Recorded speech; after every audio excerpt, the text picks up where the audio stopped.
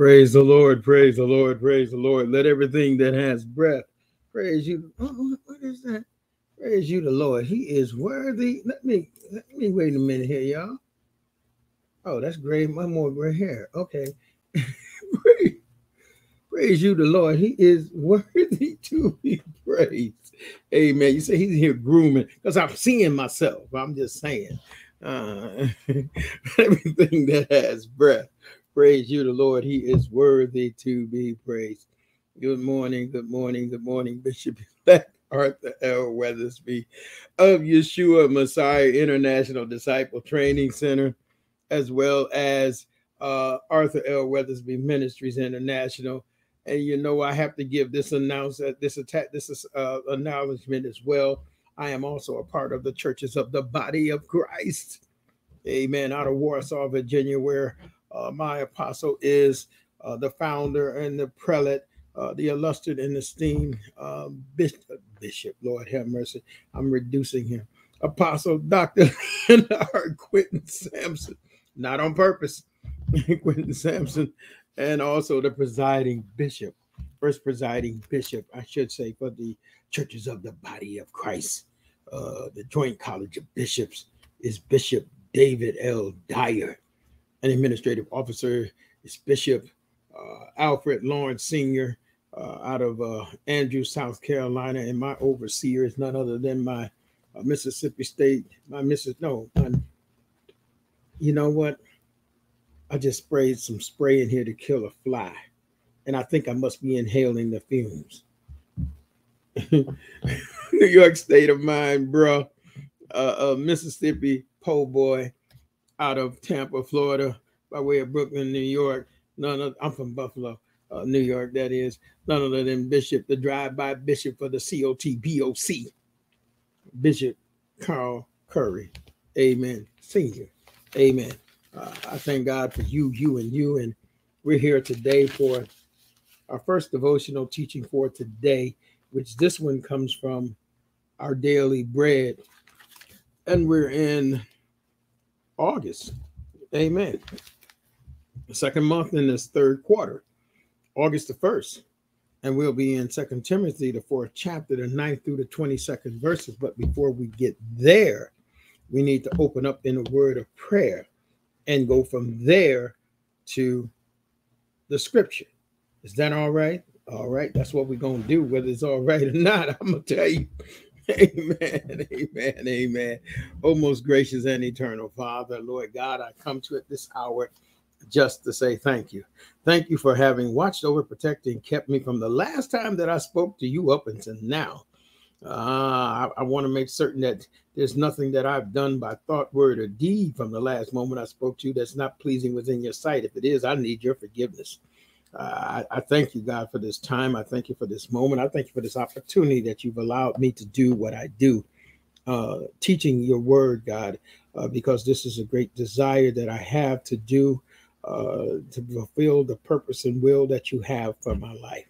Now, Father, I pray that you open up our hearts, minds, and understanding to those that may watch and listen in on what we have to say at this time. I pray that they incline their ears to hear what the Spirit of the living God is saying to each and every one of them.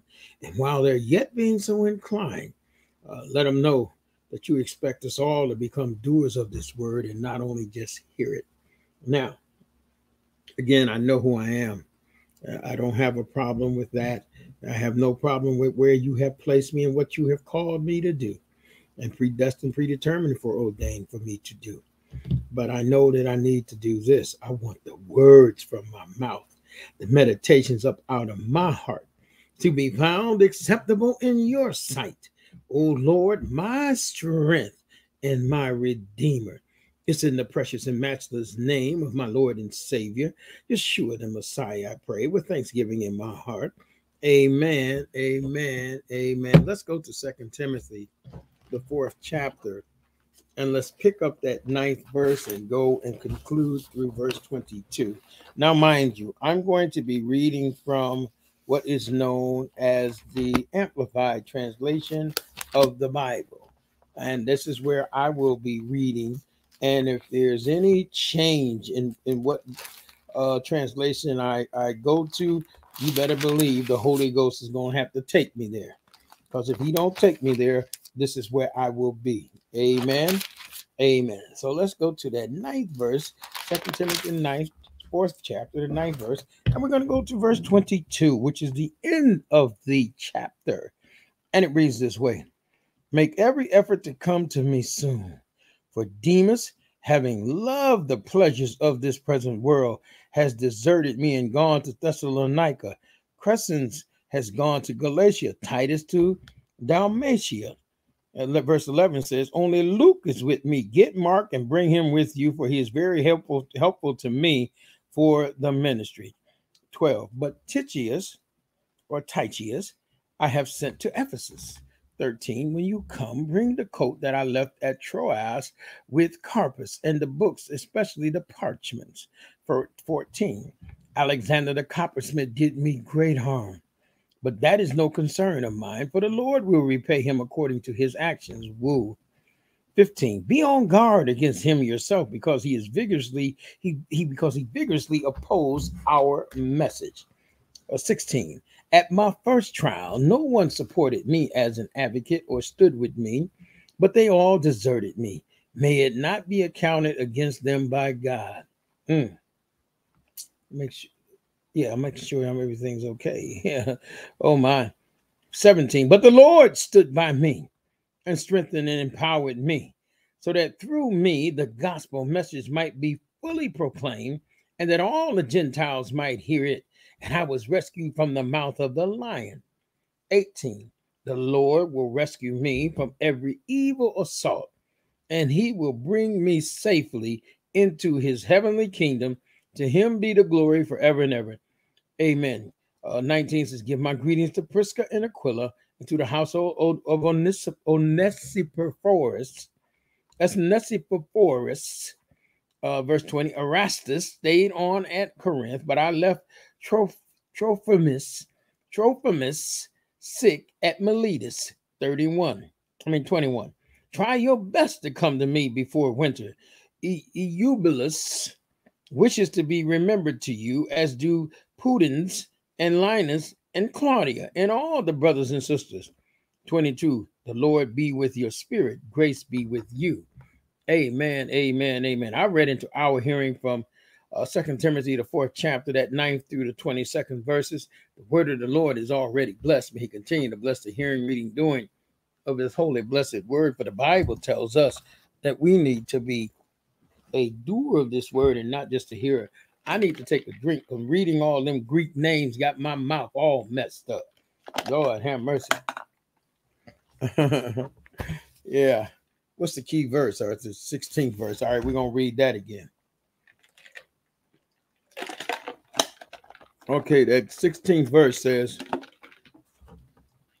at my first trial, no one supported me as an advocate or stood with me, but they all deserted me. May it not be accounted against them by God. Okay. This daily devotional is from Tim Gustafson. He's a prolific contributor to the Daily Bread. What can I say? Cadre. That's good. I said, yeah, Daily Bread writer, the writing cadre that does these devotionals each and every day. And so I think he's a pastor, as a matter of fact, but I'm not sure. And his thought is in this together. All right, let's start reading and see what the Spirit gives us to share with you. And it says this: Kelly was battling brain cancer when the COVID-19 crisis hit. Then fluid developed around her heart and lungs, and she had to be hospitalized again. Her family couldn't visit her because of the pandemic. Her husband, Dave, vowed to do something. Over the last 2.5 years of this pandemic, since it really started to hit here in America, it has thrown things off in such a tremendous way. The regular way that we've been going about living our lives, that's been tossed upside down, and there are many things that have been suffering through this. the ability to interact with people, the ability to do what we do in our relationships on a day-to-day basis, that has been hindered. uh, People are sick in the hospital and you can't go visit them. In a nursing home, you can't go visit them because of the protocol that keeps you away from certain environments because of uh, the the heightened the heightenancy of the potential for the COVID virus to be spread. Or if it's already there, then forget about it. You're not getting in that facility. It's been very devastating and caused a lot of upheavals in the lives of people, and a lot of concern is going on. Let's read on. Gathering loved ones together, Dave asked them to signs with messages. They did. That's good. As 20 people stood on the street outside the hospital holding signs, "Best mom, love you, we are with you." Now, I want to tell you something. I like this. Our family, the husband came up, he said he was going to do something, as he should. He's the leader, he's the head of the family. But let me tell you something. My ministry that the Lord has given me, or Yeshua Messiah, I said, should I say Messiah? Yeshua Messiah, that's Jesus Christ. Or if I say the Holy Spirit, I'm going to say Ruach HaKodesh, that he has given me, happens to be family. And I've been operating from this knowingly that this was my ministry since, 24 years and 6 months. So 2 years after I got saved, God, this was going to be my. Now, let me help you understand this. At the point that he showed it to me, to the place where I am today, it's like night and day. How I understood it back then in February of 1998, it vastly differs from what it is today. God has allowed me to grow into that understanding of this ministry. He has allowed me to grow in my ability to explain how I understand this ministry. And one thing that I am very, very clear about in a family, there are many dynamics that make up a family nucleus, and it's the personalities from every individual within the family. You can even have twins and triplets or whatever, and they're not the same. I mean, they may look the same. They may have some little things that they may do, mimic in one another or whatever, but they're not the same, because everybody, the Bible says, we're fearfully and wonderfully made. We are all unique in our own way. And everybody needs to know where their identity lies. Your identity does not lie with another person. It lies within who you are and whose you are. It's in him that we live, move, and have our very being. I just threw that in for free. But yeah. One of the things I'm very adamant about is that within the family dynamics, you're gonna find that you're not gonna always be on harmony about everything. Now, this is not a sad thing. This is not a bad thing, because again, you're individuals and you're not going to agree upon everything. But one thing that ought to be a constant, and that should be this, Arthur, the love within that family. Amen. Now, mind you, it's going to have to be a love that you've never known before. What do you mean, a love I've never known before? I'm talking about that love that we have. Throw that thing out the window. That will not allow you to do what I'm about ready to say. In a family that has a love that is founded on the love of God, when John 3:16 says, "For God so loved the world, he gave his only begotten son." John 15:13, when he says, "Greater love has no one shown than this, than when he laid down his life." Romans 5:8, and God clearly proves his own love for us by the fact that while we were still sinners, that love has to be the foundational love that you and I need to work from in order to operate within our family. What are you going to say? Come on, you spit it out, Bishop. Let me tell you, anytime a situation comes up with a member of the family ought to do a rallying together around that particular individual to do what? To encourage them and uplift them. This is unfortunately is something that is not happening today, and it doesn't happen, sadly to say, in my people's family. What people you talking about? I'm talking about African Americans. We don't function like that as a whole. Some families do, but not as a whole. We don't. We have a tendency to allow some stupid stuff to cause a great separation from us, that cause a divide. And I'm here to tell you that ain't so according to the word of God. Now, I hear somebody in the Ruach HaKodesh, the Holy Spirit, saying, but Bishop elect, Jesus Christ said, I came not to bring peace to the world, but I came to bring division. Let me help you understand what he means by that. What he meant by that is, and if you got to go into the word, study that thing to show you, 2 Timothy 2:15. What he meant by that was that there were going to be people within the family that were going to be willing to side with him and become a disciple of his, a follower. And then there was going to be some that say, nope, I'm not doing that. That's what he meant. That's the division. You know what that represents? It's a difference of opinion. That's all it is, a difference of opinion. But many people have allowed some idiotic things that cause a breakup of their family. And you know what the word of God says?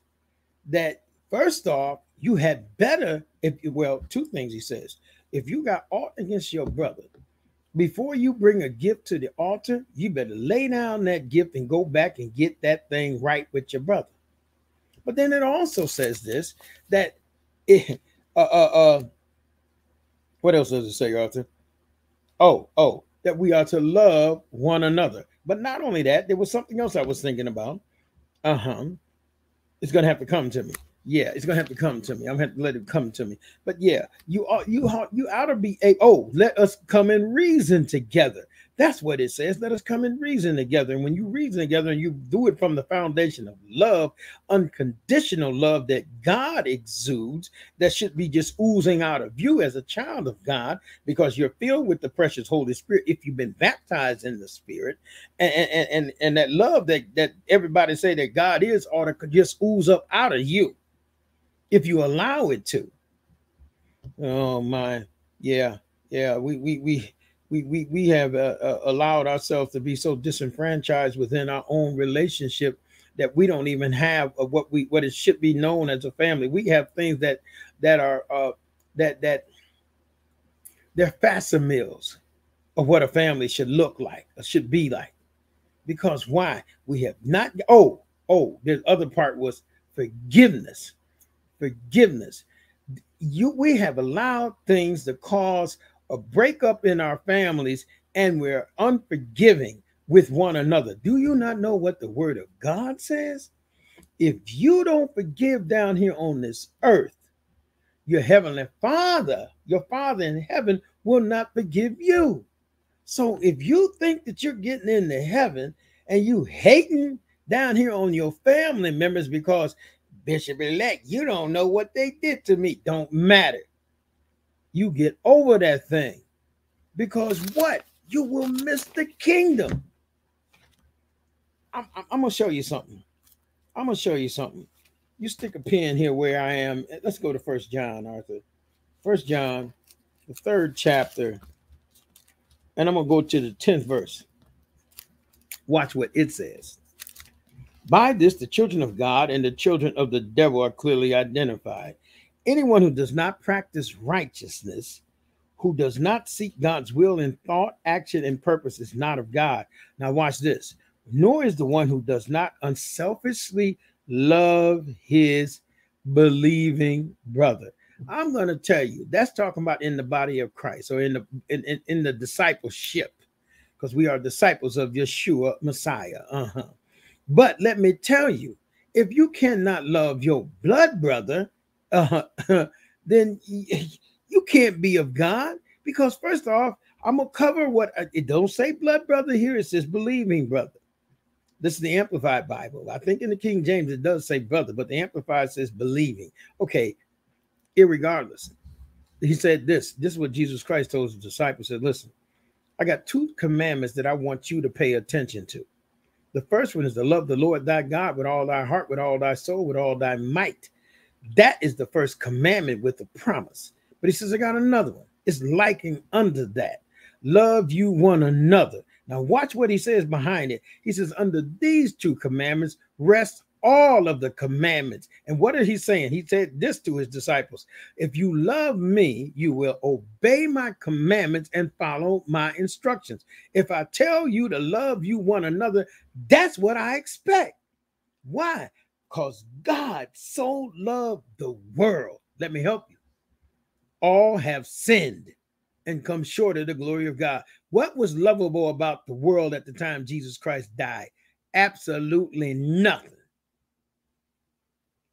And Romans 5:8, and God clearly proves his own love for us by the fact that while we were still sinners, let me help you, he died for the sins of the past, the present, and the future. Not just by the fact that while we were still sinners, we were going to sin even after he died, went in the grave, and was resurrected by the glorious power of the Father. But he still loved us. He still died for us. And you trying to tell me that you can't get over some family things, some issues within your family with a family member? Child, you don't understand what's going on. Then let me help you real good, particularly if you're a child and you got a mother and father. Oh boy, in this together. Yeah, I just want to make sure that that's what I'm looking at. Where we going, Arthur? Oh, I know where we're going. We're going to Ephesians. And where are we at in Ephesians? Probably the 6th chapter. Yes, we are. Children, obey your parents in the Lord, Amplified Bible. That is, accept their guidance and discipline as his representatives. For this is right, for obedience teaches wisdom and self-discipline. Keep listening. 2nd verse. Honor, esteem, value as precious your father and your mother. Be respectful to them. Stop right there, Bishop-elect. I can't help myself. I gotta stop. I'm 69 years old in 10 months, into my 10th month. I'm less than 2 months away from my 70th birthday, Lord's willing. One of the things that disturbs me in my time on this earth is that I have seen too many instances of disrespectful children to their parents in public. And then I've seen it in the homes, but in public, a child being disrespectful to their parents. Are you kidding me? When I grew up, my mom came from Mississippi, the Delta in Mississippi. If I was disrespectful to her, do you not know that I would not be sitting before you today? My mother made it very clear. She brought me in this world. She would took me out of here. Now, let me help you understand. She raised me by herself. She went through a lot to take care of 5 boys. She had us raising us longer than any children she had ever had. And the children she had before us were girls when she was living in Mississippi.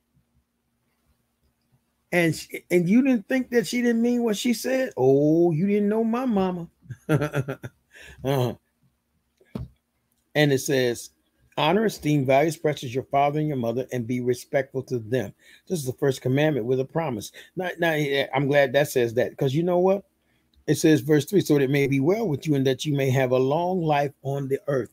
All of this is in caps in verse 3 for the Amplified Bible. But let me help you understand something too. Failing to honor and obey, honor your parents is a clear indication that what, Arthur? You're going to be disobedient to God. What? How you come up with that? Oh, you didn't know that you were. Let me go back to 1 John.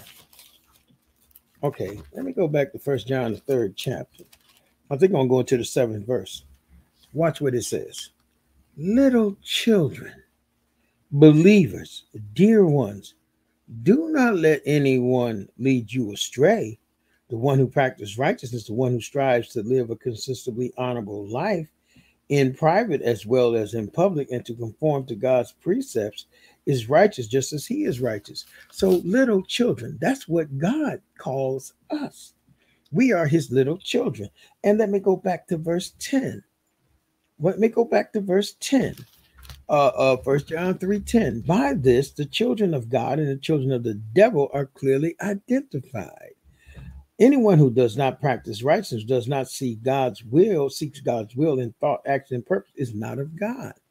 Nor is the one who does not selfishly love his believing brother. So what is God saying? He says that you are my little children, therefore I am your father. Matter of fact, Matthew 23:9 tells you this. This is called connecting the dots. Matthew 23:9 says,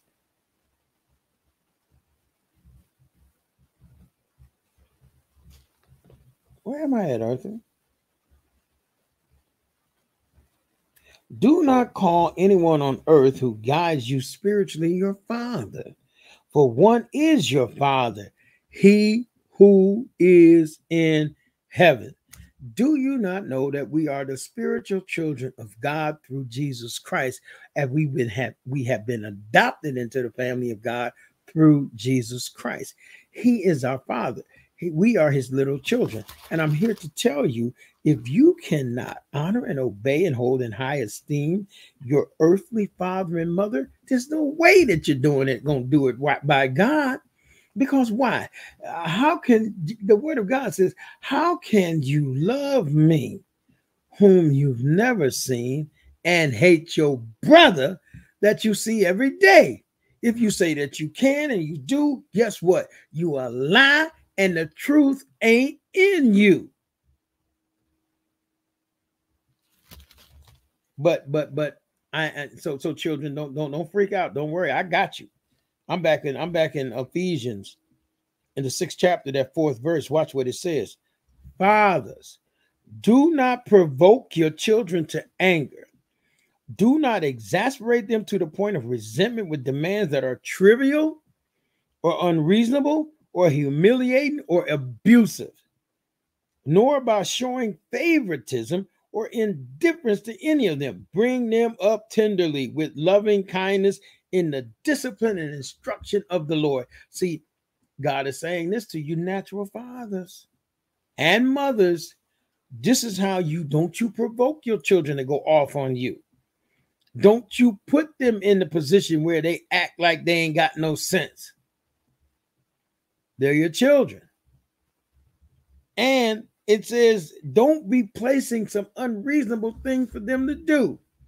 You didn't do it when you was a child. You couldn't do it when you was a child. So why are you going to try to make them do something that you yourself did not do and could not do? The word says, don't put no demands that are trivial, meaningless, or unreasonable. Don't make no sense. Or humiliating. Why do you want to humiliate you? And I've seen people do this. Humiliate your child or be abusive. Let me help you. We're not talking about physical. We're not just talking about physical. There's physical, there's verbal, and emotional abuse. There ain't no excuse for neither one of them. Not a single. You can't come up with an excuse to be physically, verbally, or emotionally abusive to anybody, let alone a parent to a child who's just who don't have nothing to be able to do. They can't combat somebody, a parent or mother coming back at them. Why? Because they're obeying their parents. They're esteeming them highly. Up at verse 1 and 2. You think that gives you a right to go off on your children for no reason? Not according to the word of God, it don't. But bring them up tenderly with loving kindness in the discipline and instruction of the Lord.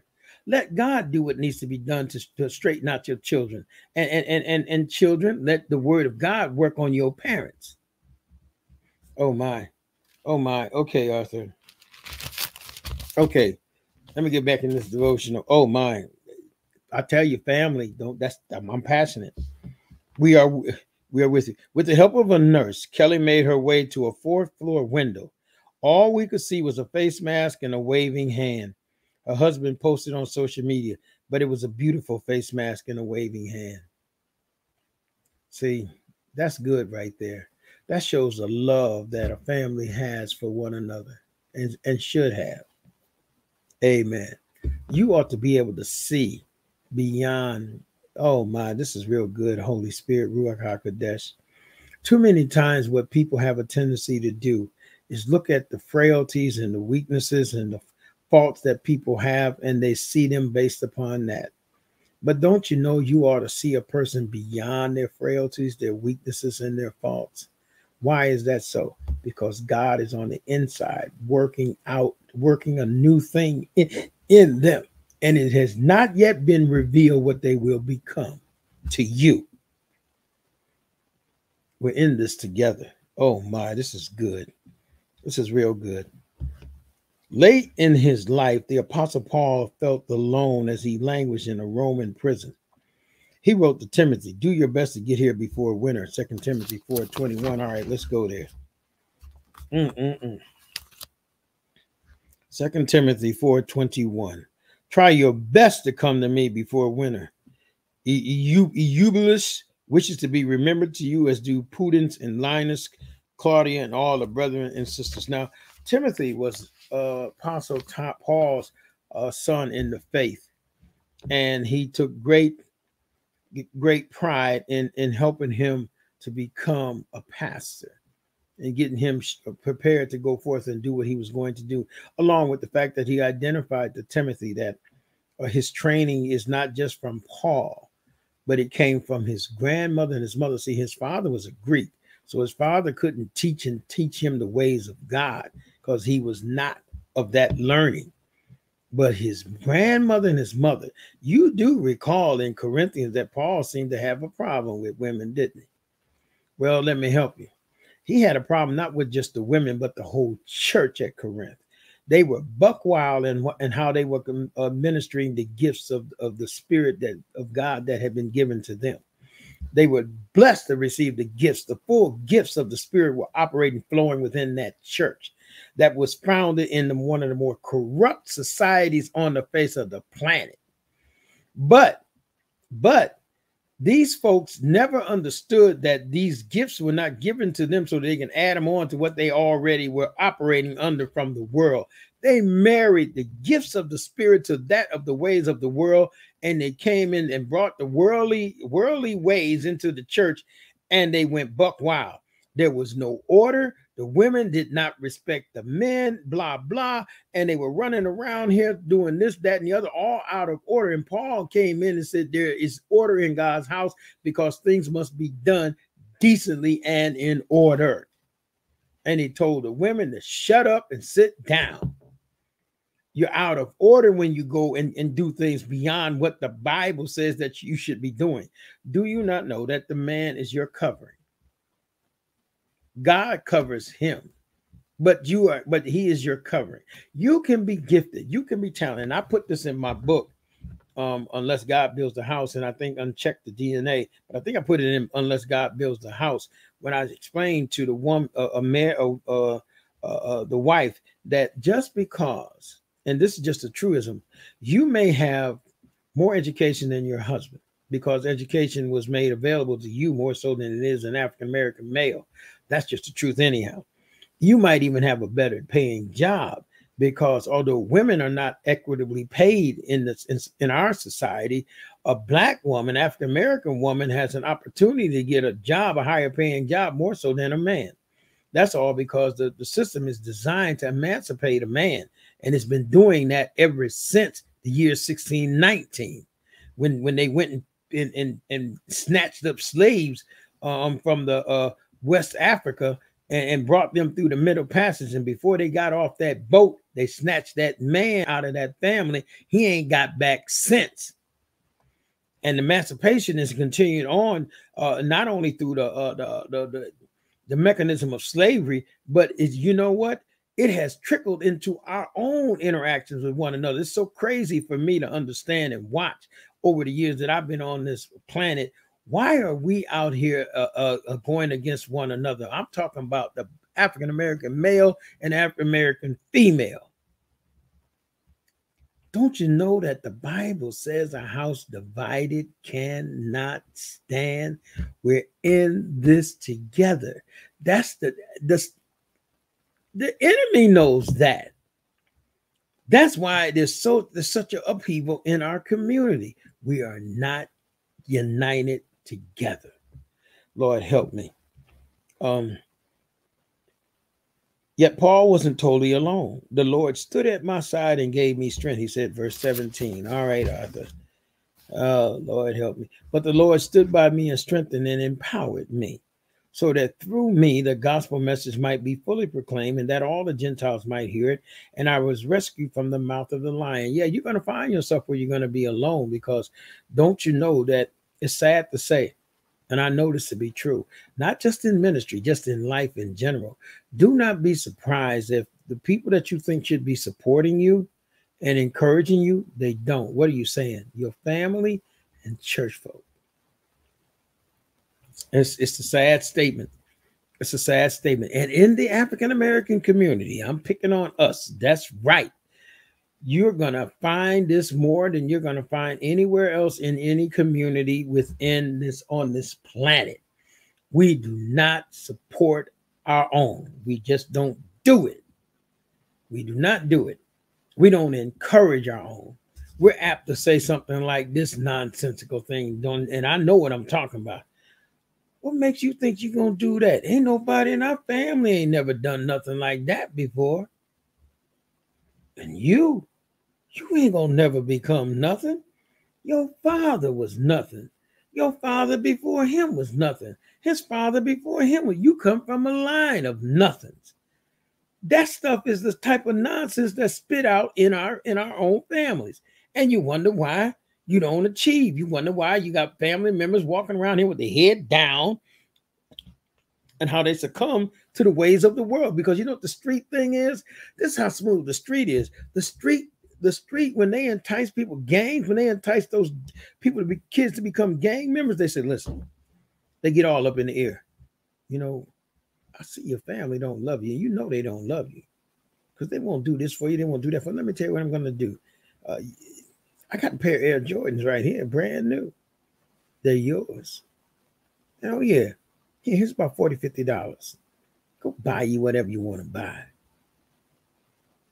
And they'll do that. And, you know, just every now and then drop some candy on you. And that's how they get them. That's how they get them. Then they give them a street name that changes their whole identity and make them to be this and that. And all because they're missing what it is that they should be getting in the home. So then they find out and on the streets that the street says, well, we love you. We your family now.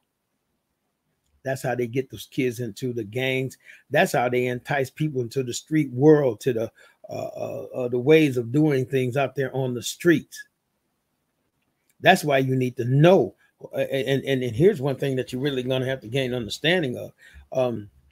Just because the fact that you're not going to get the type of support and encouragement from those that you think you should get it from, you had better know your self-worth. You had better know what you're capable of doing. Because if nothing else, if until you get in a relationship with the Lord Jesus Christ, you're going to have to do some things and get things accomplished, because you're going to have to believe in yourself. But once you get in a relationship with the Lord Jesus Christ, then you can line up with me and sing this song. I can do all things through Christ, which strengthens me. And it don't matter about nobody. If God be for me, who can be against me? I don't care. If God is for me, because he's the one that's providing everything I need. Oh my, oh Lord, help me in this together. And it's also apparent that he had some encouraging contact with other believers. That's good. Eubulus greets you, he said to Timothy, and so do the Pudens, Linus, Claudia, and all the brothers and sisters. Yeah, that's inferred, y'all. That's inferred that he had that help from those people, because he identified the ones that was against him. He didn't say these was against him, so that's inferred. We're created for community. I tell this to people all the time. God did not create you or I to operate as an island. You are not a entity into yourself. You're an individual, but we are created to commune with one another. The Bible says that there's one body, but there are many members in the body. and there are various parts attached to those members, and they jointly fit together to make one. That's why we're in this together, because the greatest power that you and I can access is the power of the unification of the body of Christ when we are operating as one entity, not with all these multiplicities of things, doctrines, and denominations and things that are creating such divisions and separations. That's not the work of the kingdom. It's certainly not the work of God. Oh my. Oh my. We're created for community, and we feel that most keenly when we are in crisis. That's what I said. We're supposed to rally, come together. What might you do for someone who may feel entirely alone today? Reach out to them. If you know somebody, if God has brought somebody in your pathway that's alone today, do you not understand what should be happening? I'm going to help you real good. John 15:13. Let me read that from the Amplified Bible. And I'm just about done because we got some questions. And then there's a short prayer that Pastor Gustafson has for us. I did say John, didn't I? I did say John, didn't I? Where am I taking you? What are we supposed to be doing, Arthur? We're supposed to be coming together.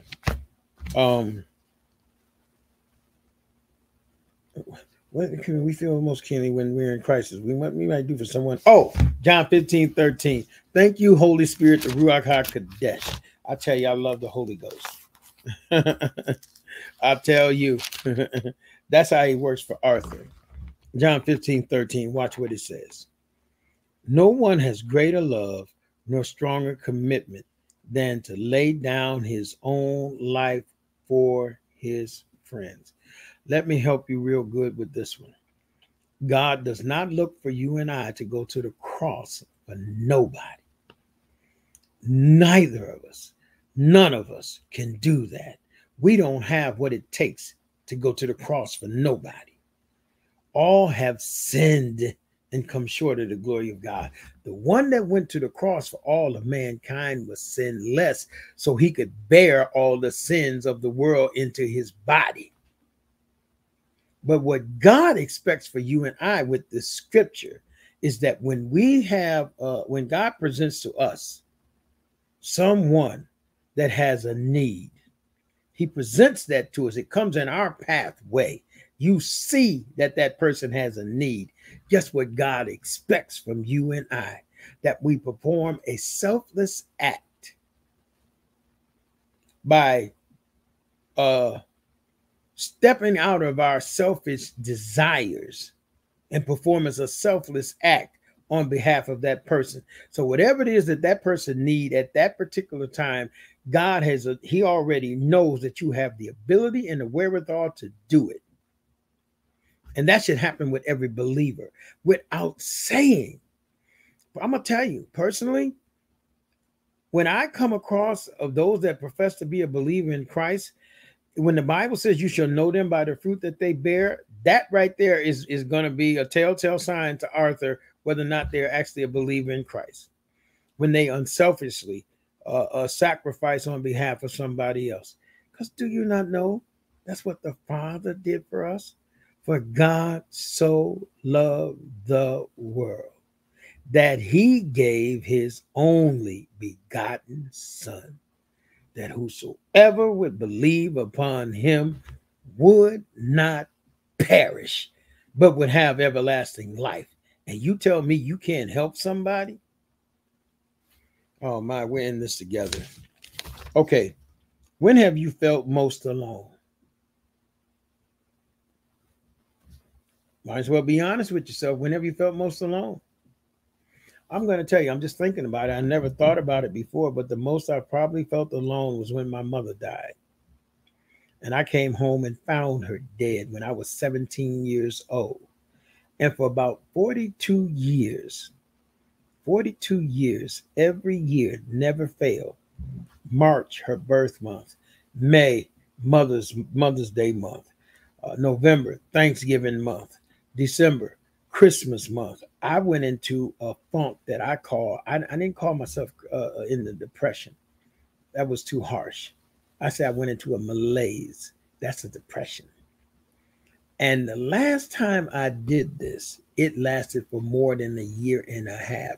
I'm telling you, I functioned for 42 years. People did not know what was going on internally with Arthur because I didn't express that on the outward. And I certainly didn't tell nobody. It's only by God's mercy that I was able to come through this thing and not just totally lose my mind. Now I'm gonna share something which I have it in my book, so it's not a mystery. I didn't get here by myself. I'm Rebecca's son that I'm gonna revise and republish. It's published now, but I'm gonna make some corrections on some uh, typo errors and also grammatical errors. Not completely. Some of the grammar in there is relevant to the voice of where I want it to come from. Like from the South, when they said certain things, I wanted to have that feeling. So I did that on purpose. But there's some things that I need to correct. And I'm going to do that and republish it again. But my mother, when I came home at the age of 17, we were living in the Commodore Perry projects in Buffalo, New York. And in the bathroom, we had plumbing fixtures that went between from the toilet to the tub. And when I came home, was going to the bathroom. I opened up the bathroom door, and my mother was there hanging from those pipes, dead. Let me tell you, that was on November the 19th of 1969. It is August the 1st, the year 2022. From that day up until now, nobody has ever had a conversation with Arthur about what I saw. And I'm here to tell you that besides that and the drugs and the alcohol and the way I drank alcohol back in the day, I used to drink from the age of 16, 17, 18, 19.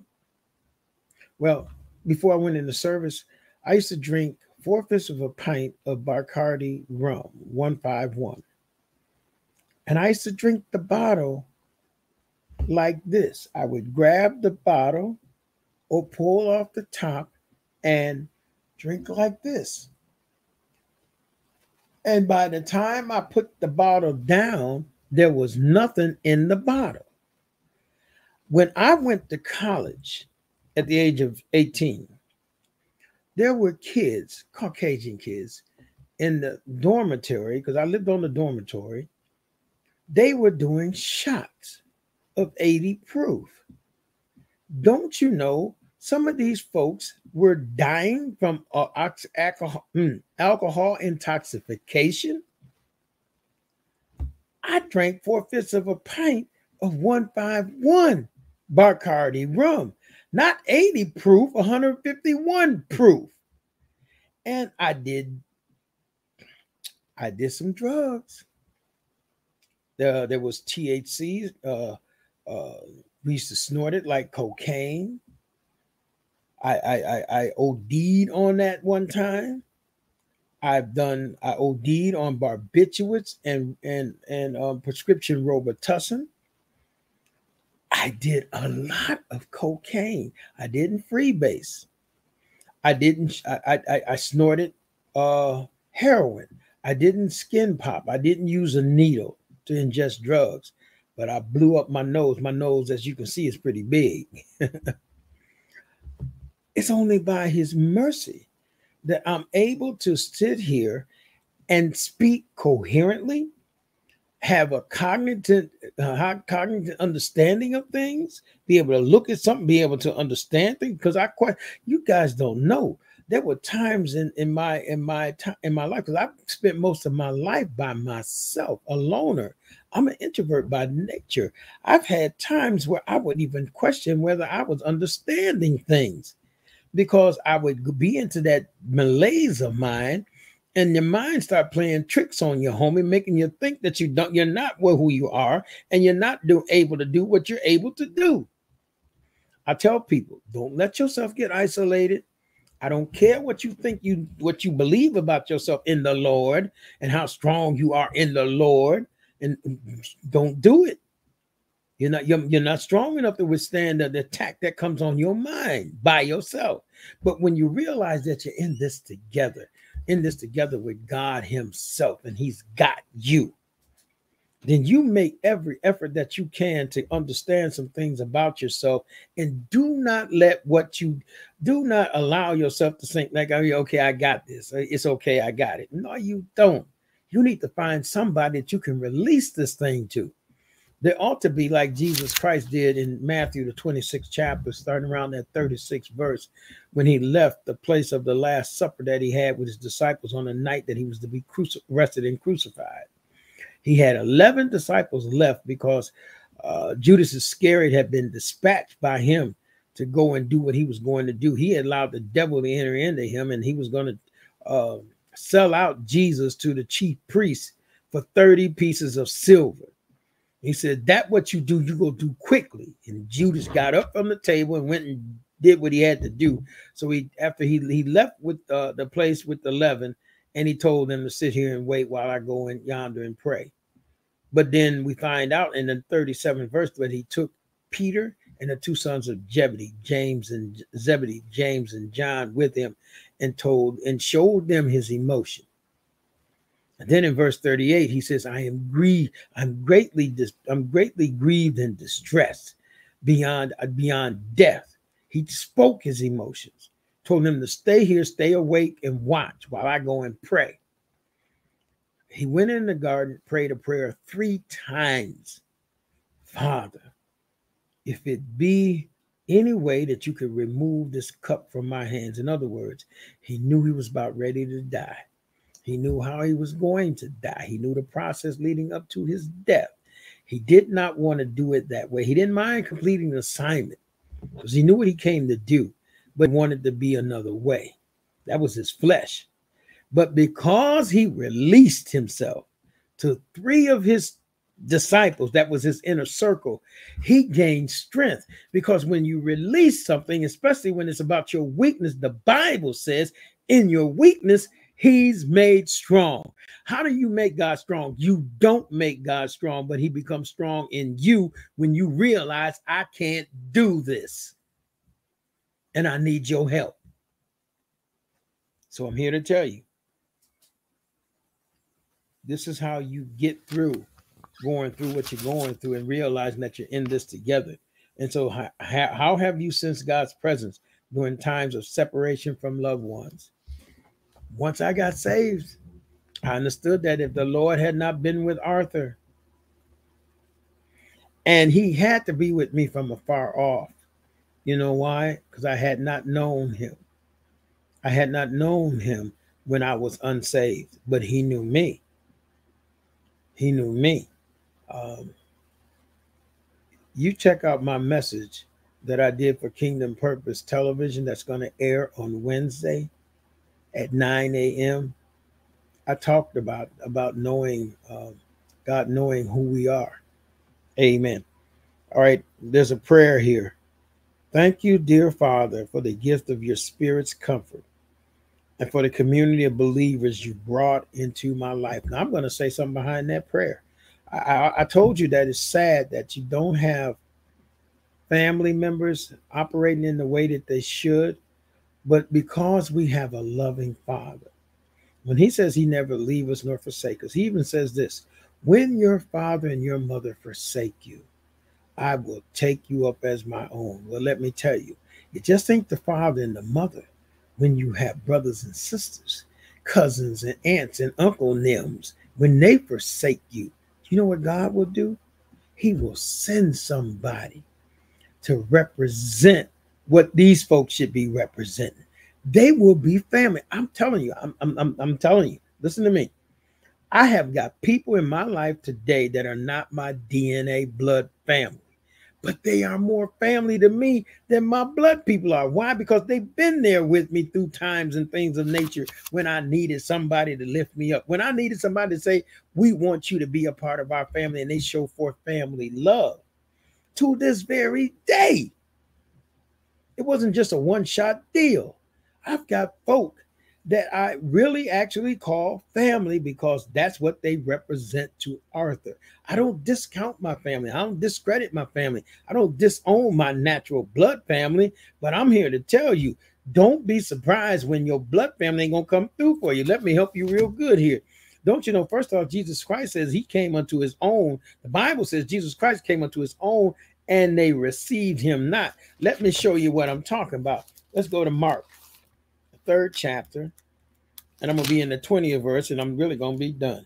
We're in this together. Oh my, I didn't know. I didn't know. I didn't read the devotional until now. That's why it's catching me. Mark 3:20 says, then he came to a house in Capernaum. That's Jesus Christ. And a crowd formed again, so many people that Jesus and his disciples could not even eat a meal together. Watch verse 21. When his own family heard this, they went to take custody of him, for they were saying he is out of his mind. Now, mind you, let me help you.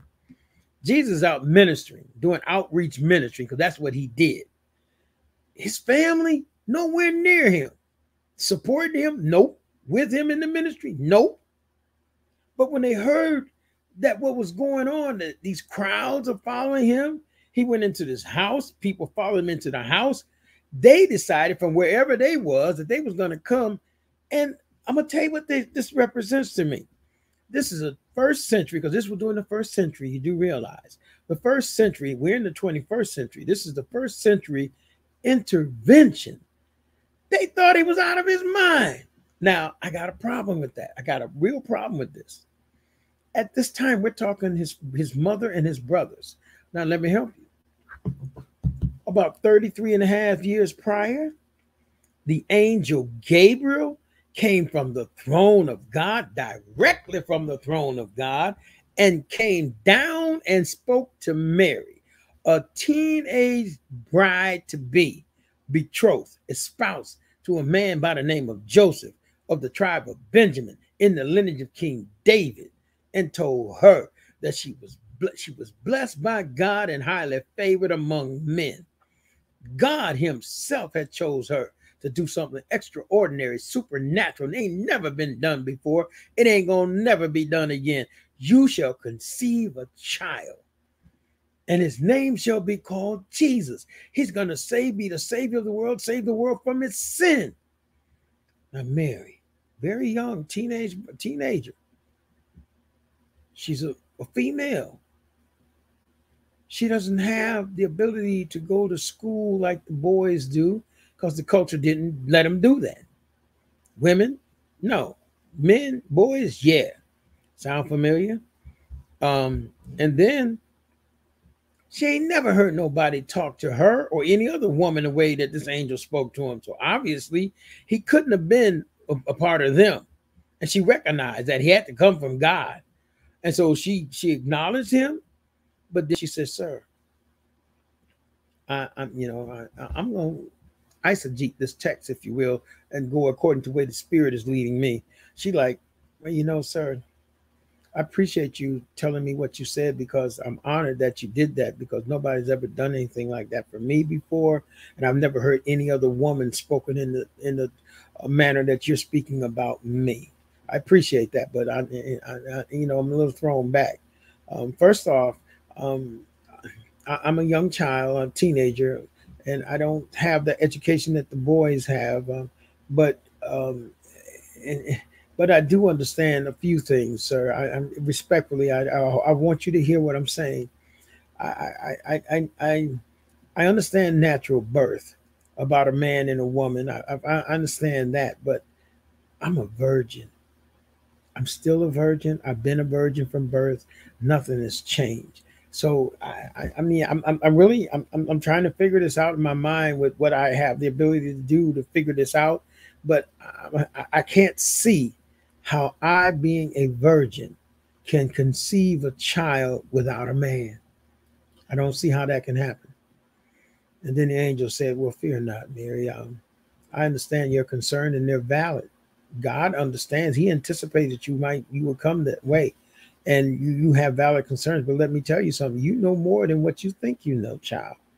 Um, you understand a lot more than what your age may belie that you should understand. But let me tell you, what's going to happen with you is going to be very similar. If you've heard any parts of what the Torah, the Bible, the scriptures say about creation. Well, the Bible tells us the Torah. I'm not the Bible. The Torah tells us that tells you that in the beginning God created the heaven and the earth was a vast wasteland without form. It was devoid of form, and there was the spirit was hovering over the primeval deep of the waters, expanse of the waters, and God said, let there be light, and light came forth. And then God separated the light. One he made day, and the other he made night. Let me tell you, child, it's very similar.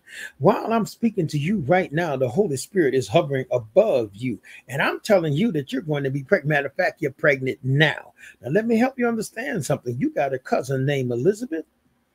She and her husband Zacharias, he's that priest that's in the Holy of Holies right now for the atonement of the sins. You call this the day of what? Yom Kippur? Well, he's in there.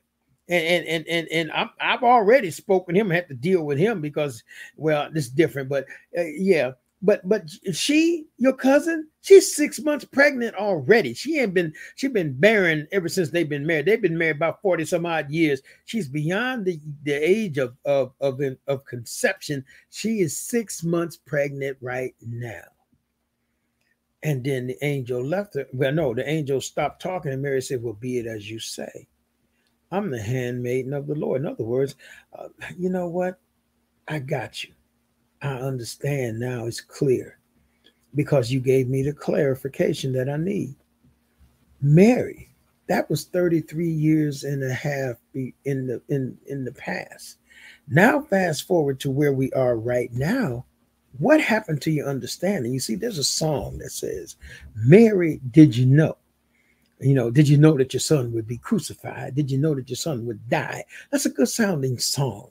But let me ask, I got another song. Mary, what happened with what you knew? Because now you think your son is crazy, out of his mind. Something's wrong with that picture. Let's drop down to verse number 31. I'm telling you. Then his mother and his brothers arrived. And standing outside, they sent word to him and called for him. Remember, they think he's crazy. 32. A crowd was sitting around him. And they said to him, look, your mother and your brothers are outside asking for you. Now, let me help you understand this, and I'm going to help you real good. They sent a messenger inside to tell Jesus to come outside, his family, his mama, and the brothers. The people, recognizing that's his natural blood family, said, Jesus, Yeshua, your peeps are out there, outside. Why don't you go outside? It's a lot of, it ain't no room in here for nobody. But they could come in, but they have to squeeze their way in here. They'd have to really press their way in. But they can come in because there's always room for more. Oh yeah, unlike at the end. Yeah, oh my, yeah. They can get in here, but it would be hard for them. So why don't you go outside to them? We ain't going nowhere. And if it seems like you ain't coming back, we're coming out. Because wherever you go, we go. Watch what he said in verse 33. And he replied, who are my mother and my brothers? What? Jesus, where'd that come from? They outside. 34. Looking at those who were sitting in a circle around him, he said, here are my mother and my brothers. What was he saying? If you really are related to me, connected to me, you would seek after me with your whole heart. You wouldn't let something like a crowd keep you away from me. The woman with the issue of blood for 12 years. Weak, y'all. Issue of blood means that she was anemic. She might have been at least anemic at best, but she didn't have the necessary strength that you would need to have because her blood wasn't where it needed to be. She had spent all of her resources trying to get doctors to take care of her. They took her for her money, but they didn't do nothing to help her. So then she said, one day, I believe that if I can get close to Jesus, where all I need to do is just touch the hem of his garment, I will be made whole. The Bible says she pressed her way and touched his garment and was immediately healed. And Jesus said, who touched me? The disciples, his peeps around him, his secular family, his spiritual family said, what are you talking about, Jesus? You sure? Everybody's touching you. We're all on top of one another. He said, no, you don't understand. Somebody touched me with other than their hand and their finger. They touched me with their faith. And because they touched me with their faith, power left me. Anytime you touch God with faith, power leaves him to come to you to do what needs to be done for you. That woman got healed because she pressed her way and touched him. He was saying, look, who are my mother and my brothers? Looking at those, here are my mother and my brothers. You came to see with me. You came to be with me. They on the outside. Watch what he says in verse 35. For whoever does the will of God by believing in me and following me, he is my brother and sister and mother. And let me tell you, following means not following him from a distance, from the peripheral. He rewards those who diligently seek after him. Why? We're in this together. And did I read this? Yeah, let me do the prayer. Thank you, dear Father, for the gift of your Spirit's comfort and for the community of believers you brought into my life. Oh, yeah, this came from the prayer. Community of believers you brought into my life. I thank God for those that he brought into my life that have become my family in more ways than one. And we're in this together. Whoa, that was something, guys. I don't know if you felt what I felt, but I'm sure you did, because you know why? Isaiah 55:11. So shall my word be that goes forth from my mouth. It will prosper in the very thing I intended to do. It will not come back to me void, useless, without having what, Arthur? Achieved the desired intent or effect. Why am I saying that? Because the God that I serve is a God of purpose. He doesn't say anything, doesn't do anything unless there's a purpose behind it.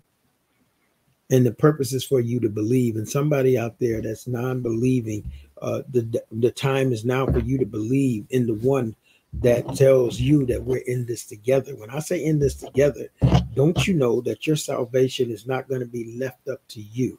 In my closing benediction, you'll hear me say something like this: is now unto him that is able to keep you from falling and to present you faultless, watch this, before the presence of his glory with exceeding joy. It's to the only wise God, our Savior, be glory, majesty, dominion, and power, both now and forever. We're in this together. God says, listen, you're unsaved. Now's the time. I made the gift more than 2,000 years ago. It's available to you right now. All you need to do is come forth with selfless humility, being willing and able to admit that you're a sinner right now. Because I need that honesty. Because when you worship me, it must be in spirit and in truth. So I already know. I just need you to be honest with me and yourself. Because why? I'm going to make you a new creation. You're not going to be the same no more. You're not going to be a sinner. You're going to become a saint. So what do you need to do? Confess with your mouth Jesus Christ is Lord. Believe in your heart God the Father raised him from the dead. The Bible says you will be saved. That's Romans 10th chapter, the 9th verse. You just got reconciled, redeemed, adopted into the family of God, made a joint heir with Christ or the Messiah to the kingdom of heaven, and heaven belongs to you. But before you go get real happy, you need to find yourself into a Bible-believing teaching church, because you need to get to that pastor and let them know that you're saved, but you need to be baptized by water, repent for your sins, and also, baptized in the Holy Spirit, so that you can receive the gift of the Spirit and allow him to seal you until the day of redemption, so that you can hear now unto him. Now, for those of you that are in a backslidden state, you did like the prodigal son. You know the word. Yeah, you did it. You went back in the time and slipped back in the darkness, brought out of darkness into the marvelous light, told to walk in the light, but you went backwards instead of going forward and upward. That's all right. His mercy is everlasting, but don't get it twisted. Shall you continue in sin in order that God's grace may overflow and overbound? Certainly not. How can we, the very ones who died to sin, continue living it any longer? Check out Romans the 6th chapter, the first to the second verse. Matter of fact, read the whole chapter. It deals with sanctification. Yeah. So you're going to come forth with godly sorrow and that repentant heart, meaning that you know that you erred, but you know that you cannot do this again because this is your loving Father and you do not want to displease him. So you don't want to do this thing again. You might do some other stuff, but not this. You got delivered from this. And besides, here's word for you. Just in case you didn't know, you ain't going to have no way of escape. You ain't got to have no excuse. When you know what is the right thing to do and you fail to do it, to you it is sin. James, the 4th chapter, the 17th verse. 17th verse. Now, what you got to do is, well, if you confess all your sins, God is faithful and just to forgive you of all your sins, and he will continue to cleanse you from all your unrighteousness. That's 1 John, the 1st chapter, the 9th verse. You just got restored. Now, for those of you that are in a backslidden, no, not a backslidden state, help me, Ruach HaKodesh. You're just tired. You're weary. You're worn out. You didn't know that you would have to go through all that you had to go through on this salvation walk. You should have known, but you didn't for whatever reason. You might have thought you were just life was going to be easy peasy. No, child, it ain't easy peasy. It's a rough life. It's a hard knock life. But it gets smoother if you follow the leading of the Holy Ghost. And I'm telling you. Yes, it will. But you got tired. You stopped. You need to get your strength renewed. You got to get re-energized because why? There's work to do. So what do you need to do? Look to the hills. Where shall my help come? Oh, I'm so glad you asked. All your help come from the Lord God that made heaven and earth.